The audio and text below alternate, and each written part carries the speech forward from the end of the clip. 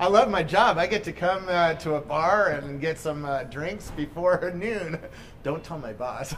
But why are we here? We're here to talk to some entrepreneurs who are building a new app for bars and establishments like this called Slingr. And it's a unique way to monetize for mobile apps. And we're going to talk a lot about mobile monetization and a little bit of alcohol here. So it might be fun.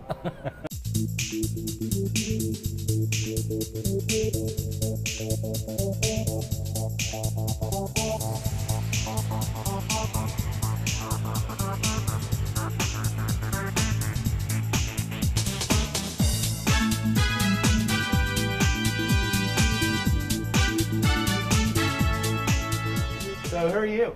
My name is Justin Malvin. I'm the president of Slingr. I got into social media basically by doing new research and for social media marketing, and now we've really taken it to the extreme. Yeah. And who are you? I'm Fernando Vasquez, co-founder and VP product of Slingr. I have been a lifelong hacker, technologist, love the web, love to play around and build. Very cool. So what is Slingr? Let's just go into it. Well, at Slingr, we wanted to build a way for people to make deeper connections on social networks. So when you talk about Slingr, what you're really talking about is a way for people to connect through normal social interactions that would happen on the network, but with a deeper connection. Okay. So how we do that is we take the check-in mechanism, which has been established for years, and we allow that check-in to become interactive. And what this means in this case is people at home, anywhere in the world, can send drinks directly to our table through a Slingr check-in, which will post to their social network like any other check-in, but this time it's interactive. And that's Slingr. It sounded a little lame to me when I first heard it. It's like, what? Yeah. But let's just do one just so we can, and I have one already written, so I'm going to Yeah, I'll check in with you real fast. And I'm going to ask for, I'm into red wine. So we'll check in now, and we just checked in, and that sends it over to Facebook, Twitter, and LinkedIn. Yeah, exactly. And Facebook just asked to post us. So, and then it puts a table number. So even the staff gets a warning if somebody buys a drink, right, and can bring that drink over, right? And that's one of the things. Yeah, it doesn't. A lot of the apps that involve social gifting, especially for food and beverage, they send to you, and you would get like a coupon. In this case, I believe, what happens is we send directly to the venue, and they bring it to you. And the user experience there is, it seems like a small difference, but it's actually dramatically different in the way that you end up interacting with the app. Because our whole thing is, once we put in a table number, we're done here, you know what I mean? So we didn't want to make an app where you had to mess with it all the time. You know, the venues don't want you doing this. They want you interacting, flirting, looking at people across the room, watching sports, and ordering more food and drinks. This could be a new kind of dating app, because if there's a cute, I'm married, so I'm not allowed to do this anymore, but if there's a cute girl sitting over there and she checked in, right, I could buy her a drink and have a drink sent over, and she sees, oh, somebody bought me a drink and probably here, right? Yeah, we actually turned that off after about 2 months of trying it in the field. Oh, really? Because it was too creepy. There are very few scenarios where you want that to work out.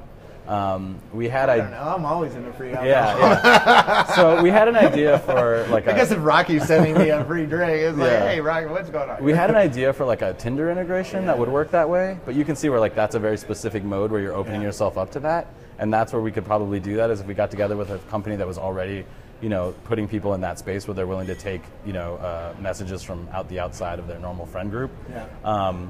But for the purposes of this, the people that actually send are like high affinity connections to you. Yeah. You know what I mean? So friends you've had for a long time. Over 50% of the orders on Slingr come from more than 500 miles away. Yeah. And that is highly indicative of the kind of affinity that drives Slingr essentially. My best friend Andy just liked my post. There you go, right? That's exactly the kind of connections we're talking about. This is the sort of fun thing that happens with social networks, right? Your friends are all watching you on Facebook, and they all are like, what's going on here? Yeah, exactly. And so, Andy and I have lots of experiences at bars. There you go. By the way, he usually is working at the Half Moon Bay Brewery. So oh, really? And he's one of the 12 guys who built the iPhone. So if you ever want to meet him, we definitely should. Yeah, we should go over there. We're gonna, we have the rest of the afternoon free. We're kind of trying to decide what to do. But anyway, you can see how that post is a normal check-in. It looks just like a normal check-in to Andy. Yeah. He doesn't perceive it as advertising. He sees it as Scoble's checked in. Yeah. But we can monetize that because now he can click and buy. Yeah. And it And says, send Robert some red wine now. Yeah. Yeah. So imagine if all of Facebook's social products had that kind of adless revenue integration. Yeah.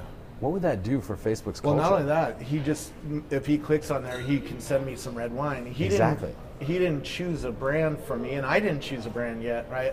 I do have my favorites, Hey, if he can send over some Camus, that'd be great. Yeah. But usually we don't have a strict brand preference. So now an advertiser could interject and say, hey, I'm Sutter Home, and we can double your glass. You could get 2 glasses for free, if you go with us instead of your usual Camus. Exactly, and it's seamless, right? We have seamless ways of doing that massaging without making the users feel like they're being advertised to. Yeah. That is what Slingr is trying to achieve. You see this in bars all the time with Heineken girls who come over and take a survey or something like that, right? They're paid by Heineken. You know how much they pay for that? A lot. $500 an hour. Yeah. And we can do it virtually with no operational overhead, so no girls, no swag, no van.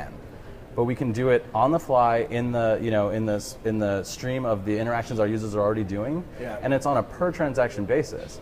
So we're actually looking for alcohol partners right now who want to get involved in perhaps being featured on the top of the menu as opposed to being in the middle or something like that.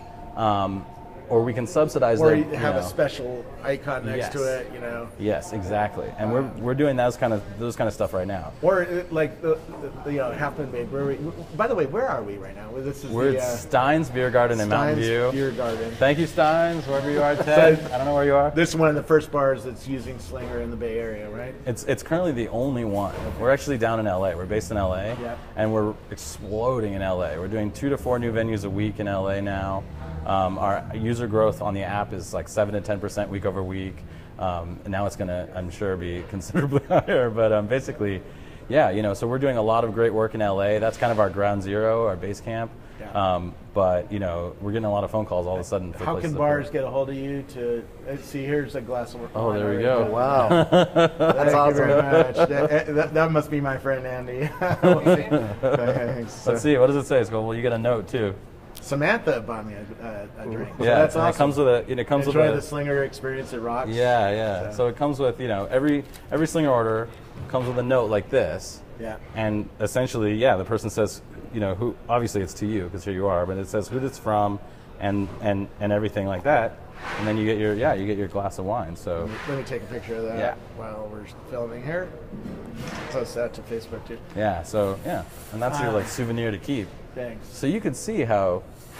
Yeah, because now I'll remember Samantha, and if it's my friend Andy, it'll be like, oh, Andy, who saw my post. Right. Oh, thanks. And you can see how all of a sudden this thing that seems like a trivial beer app on the surface, when it's done right, and we spend a lot of time building, it starts to take on a life of its own and sort of make its way into things. Well, this is smart because all these mobile companies have a problem monetizing. Even Facebook, they're doing pretty good at it, but they can do better. And the ads that users see, they're complaining about it. My friend Chris Voss is like, man, all I see on Facebook lately is a bunch of ads. I know, right? And so that's going to be a problem for Zuckerberg because if he wants to grow revenue, he's already tapped out the inventory. You can't put more inventory in there. He's already pissed off. And they said it. They said in an earnings call, we're not going to do more ads. We're going to do something else. I don't know, Well, they're going to play. They bought that company that does the gifting, right? So they played with gifting. Yeah. Karma. That was their first post-IPO purchase, and it put us on the map. That's how big a deal that was. Yeah. So before Facebook did that, social gifting wasn't even a thing. Yeah. And then they did that, but as we know, the whole thing had some trouble because the way that works, I don't know if you've used it, but the way that works is I email you a gift card for some, I essentially can send you I've gift used cards. it several times. It's actually pretty good, but the gifts were sort of lame. They're, a few chocolates or something. But it certainly isn't in real time. Right. And it certainly isn't a direct interaction that happens. And now what people usually do actually is when something shows up and they're not in the middle of an interview, they'll take a picture and post it back to the network. Yeah, I'm going to do that as soon as the interview's over. That's why I took a picture of that. Yeah, when we get to drinking and just having lunch. But yeah, it'll be good. So you totally get it, man. As usual, you're there. So I'm sure you're trying to raise money and all that. The investors I would expect are like, I don't quite get this because you're only one place in Silicon Valley right now, and it's not hasn't scaled to worldwide. You haven't become the Uber yet. Yes, we don't invest in things like this. I wouldn't go anywhere near a beer app. $1.2 million for this? Why? You know what I mean? I don't get it. And that's what it is. I mean, frankly, right now a lot of investors are looking for that Prius, that the next Instagram or something like that. And this has more moving parts. It's not a new car. This is a jet fighter. And it's a completely different animal. And let me talk to the geek for a minute. Yeah. They always tell me the truth. That's why PR people don't let the engineers on the show usually. We're seeing this new thing called Bluetooth smart beacons. And in your phone, in an iPhone right now, and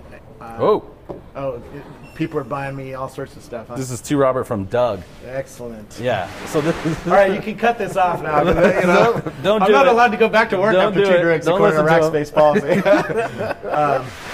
Inside a iPhone is a thing called Beacon. The press is calling it iBeacon, but it's really a Bluetooth smart beacon. And this beacon can be turned on and can spray 3 numbers into the air every second. So my phone actually has this on. So it's spraying 3 numbers into the air every second. And your phone, whether it's Android or iPhone, can sense how close it is to this beacon. And there can be a beacon underneath the bar over here, and there can be a beacon underneath this table. Right. So it can actually tell that I'm sitting at this table. Exactly. Right? Are you thinking about how to use these beacons in a new way? Yeah, this is going to open a new door for indoor location technology. Right now, the prices are a little high, but as we see more use of the iBeacons, I think it will become something that Slingr might incorporate in the long-term roadmap. They're $5 right now for one that sits underneath your table, but there's 280 million of them out in iPhones, right? So we could actually build a new kind of social network with this. You would be able to know who's in the bar and auto-check them in. You wouldn't even need the check-in. You got it. And we would like to do that. We want to remove the check-in. The check-in is obviously a necessary mechanism for us. Yeah. Right now it's established culture, but everybody knows the check-in's sort of on the wane. And so we do want to create a situation where one day Robert Scoble comes down, sits down at table 12, it senses that, just tells everybody that you're here. Yeah. And that facilitates the I think transaction. like this because my brother owns a bar in Virginia, and he we've had arguments about Google Glass. Actually, he likes Google Glass because he's like, everybody's taking videos and photos in the bar because he has karaoke, he has rock and roll bands. Okay, you don't have to bring me anymore. We can share them, Scoble. We can share them. There's a bunch of guys. There's a bunch of guys behind the camera that have been waiting for this to happen. You didn't believe me, by the way. You did not believe me. I'm like, it's gonna be a rodeo, and you're like, no. I don't. We should have done this at 5 tonight. Gotta get the Ritz set up. I almost did it after we had waffles a couple months ago. I damn near drove to the Ritz and was like, let's party. But I figured, hey, I'll drink this. I'm gonna start drinking this. Thanks. Next. So this is the problem with having 600,000 followers on Facebook. If people start buying you. Yeah. So Nike Van Hossler and Celia, great. So here's the thing: we actually have a safety throttle that would normally prevent this from happening. Yeah. But Fernando turned it off. Well, have a drink here. Great. Rocky, come over here. Sharing the wealth here. Cheers, guys. Thanks. Oh my God. So this is hilarious.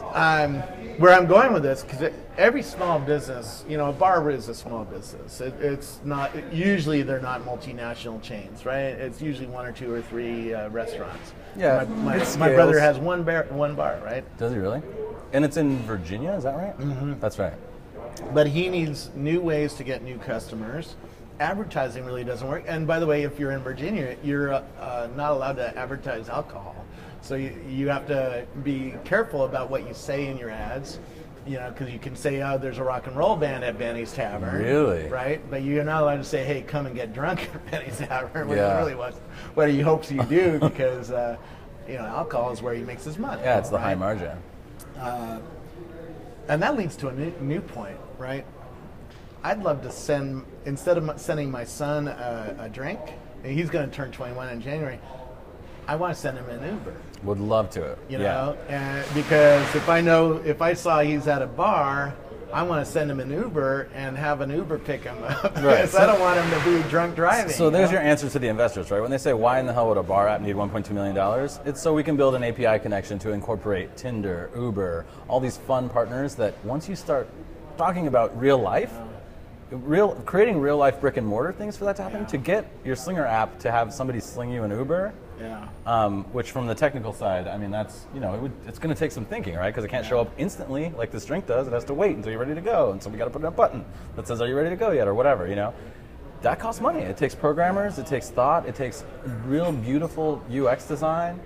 Which is one of Fernando's absolute specialties. I'm the business side. I go around making the calls to Tinder and the thing, and I have a partner that's the head of the sphere that's doing scaling and all that. But tell me a little bit about the technology underneath. How is this hosted? So when we first started out, back in our garage, we were using a web host that only had one shared server. And I learned quickly that wasn't going to cut it. So we discovered the Rackspace startup program. And we applied, and we were lucky enough to be offered free services up to a year. And not only that, not just the free services, we were connected with someone who was an expert in architecture, who sat with us, and not just once, but over a course of a week or two, went through our flow and designed the architecture that would work best for us. So we moved from one server, one shared hosting server, to 8. With 2 load balancers and a separate DB server, which blew my mind. They were on top of things. They worked with us to get our migration done fast within a week, like 6 days to get everything across. And they kept checking in, seeing how we were doing. So we are using the Rackspace cloud servers. What's your database server? MySQL. Yep. Very cool. Yeah. So you're happy? Very happy. Running fast? Very happy. A shout out to the rackers on the 3rd shift and 2nd shift that I talk to every day. Hey, because you guys get a lot of business like at 1 in the morning. Yeah, exactly. So you better have somebody to call if something's going wrong, because it's your business, right? Yeah.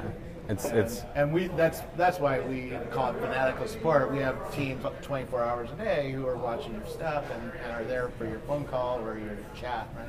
And that was the thing for me on the business side, right? Like you can spin up an EC2 server and really quick and have a couple of cents go out the window, but that's not the problem startups have. You know what I mean? The problem with being a startup is you have a couple guys, you're in a garage, you're looking for funding, and when things go wrong, they can take you down. So what you need is what Rackspace gave us, which is essentially like 3 extra heads that I don't have to pay for. Whoa, was that me? Nope, to Robert. From Katie. So for me, it feels like I have 2 more heads underneath us now, right? So we got Nathan and Blake came on right away from Rackspace. So Nathan's a 3rd shift racker. Blake was the guy who got us into the startup program, the community side. He's in the forums and stuff like that. And instantaneously, it was like we had this whole extra thing. Not only did we get the servers and all that, but we got a bunch of extra services. So we have Mailgun, which is a Rackspace company now that's doing all of our email. So we just moved like wholesale into the suite, and it has made our lives so much better. Because if anything goes wrong, you're not sitting there crying in your metrics. I believe that you have cell phone numbers, right? Like you guys. Yes. Well, my cell phone's out in the public. Yeah. So it is this phone, by the way. This is the kind of thing, right? So 425-205-1921. Calls this phone. It will ring that phone, and I've done it. That's how I first called you. I called you out of the blue from your blog. This is insane, right? This isn't like. Well, we believe deeply in this fanatical sport, and part of fanatical sport is be available 24 hours a day, even if I'm sleeping. You can call me. All right, so stop ringing, and we'll talk about this. So let's say I'm doing a party, right? Like an anniversary party or something at a bar, and all my friends around the world are like, "Oh, I can't be there, but I want to buy everybody drinks." Blah blah blah. Is there a way to gate how fast they come, or say, "Hey, man, just bring me a drink"? So normally you would never experience this kind of volume. The system, I should really be throwing this to you, but the system has a way of automatically handling volume. So tell me how if I get 50 drinks for my table, all from around the world, because all my friends are going crazy, right? The system has a throttle on it. So by lots of testing out in the field, we've learned how much alcohol someone can consume and be reasonable about it. So we included that into the purchasing process. Yeah. So if someone sends you your 49th drink, Yeah, like this. like this one, they'll be notified that it's in a queue waiting to be processed and delivered. See, what you need to do is make this happen at the Ritz on a Friday night. Then it would be all right. I'm going to need an Uber home if I try to attempt this. So the throttle, just so I can get the legal in there, this is me, right? The throttle's actually set by the venue because that's a California state thing, in California and New York also. So so the throttle's actually set by the venue, the actual metering. Yeah. But essentially, under normal circumstances, you would not experience more than 4 drinks in the space of an hour. But if I have a party, I'd love to. In the space of you're an hour all and a half, buying me a drink. It's really for the table, so I'd like to part it out and say, "Oh, bring this guy a glass of wine, bring this guy a beer," and charge it to my friends who are helping us out. We didn't build anything for that, but people just do it automatically, right? So when this, when the interview's over, we're going to turn around to the whole crew, which is standing there feasting their eyes right now, and hand these out. And that's what people do, and they often say, "Send my friend something now," or they'll change their posts. Yeah. This isn't 100% natural. We wanted to see. I personally wanted to see how much carnage there could possibly be. A lot of carnage in my life. It's like South by Southwest. Oh my God! Everybody's passing you alcohol. This is nuts. And here's the weird thing about this: these people that are sending this, they're aware of how many drinks you already have. Yeah. We show them. On the buying page, how many are here? Yeah. So they're actually. Yeah. Here, Kat bought me a drink saying starting TGIF early, huh? Yeah. No joke, in a big way. Yeah. I'll probably drink the Moscow Mule and that beer. I can see you taking down 1 glass of red. Yeah. We got a couple guys over there. Yeah. Okay. Yeah. So we'll end up doing. We'll get it, but I knew this was going to happen, and I was just looking forward to seeing it. This is a good example. I'm going to have my 50th birthday party in January, right? And I'm already starting to think, what do we do? And not everybody can come to that party, but they want to be part of it, right? And so people can buy me drinks or send in a note or something like that. I think that's there's something there. And definitely. And next is a Cirque du Soleil ticket, or yeah. So that's you can see where because if you really want to make an impression on your is that me? brother, or oh Jesus, never me. If you're trying to make an impression on your best friend or your brother or something like that, you're trying to have a great time in Vegas. My son's 21st birthday is going to be in January as well, so when he's out with his friends, I'd love to buy him a round of drinks. I can't be there because I'm going to be in Vegas to see Yes. That's right. And so I'd love to do this for him, but I'd love to send other things as well. Hey, let's take you to a Cirque du Soleil show. If you're in Vegas, or in New York, can I buy you tickets to a Broadway show tonight? Yeah, and that's the whole thing. We've got it. Now we're there. I'm starting to put a buzz on, so I got to be careful what I say. But basically, now we're there. Most of the drinks on Slingr come from 500 miles away. There is no way Stein's in Mountain View was going to sell drinks to people 500 miles away other than this. And there's certainly no way that Clown Shoes Party Crasher, which is I know Clown Shoes is a small brewery, right? There was no way Clown Shoes was going to sell to one of the... From Bob. From your mom? From Bob. Oh, Bob. I was going to say... Bob, Katie. Yeah, we're running out. This is here. I took this one from you. This is... Somebody put 3 names in there. From Dan. Yeah. But there was no way this venue was going to sell to people that weren't physically here any other way. So so you're talking about multiplying the buying power of people who are here by the number of people in their social networks, but the people on Facebook, UX is all I think about. The people on Facebook do not see this as an ad. They see it as a fun way to interact. Well, we got to end this interview and pass out the drinks. Let me take a picture before everybody grabs a drink. Okay, great. And thanks so much. Where do we get this? You can go to slingr.net, SLINGR. If you look for, SLINGR, that's Slingr, on any of the app stores, it'll come down, the usual stuff, not Windows, but, Google Play or iOS. And yeah, that's what we do. Very cool. Thanks. Thanks, man. Fun little experiment at Thanks, noon man. on a Friday afternoon. Start the weekend That's how early. we roll at Rackspace. Thanks so much. And you. thanks for being part of the Startup Program. Yeah. Oh, it's been Thanks for having us. fantastic. Come if you want to be like these guys. Come to Rackspace Startup Program. It's just search Google Rackspace Startups and you'll find us. And thanks so much.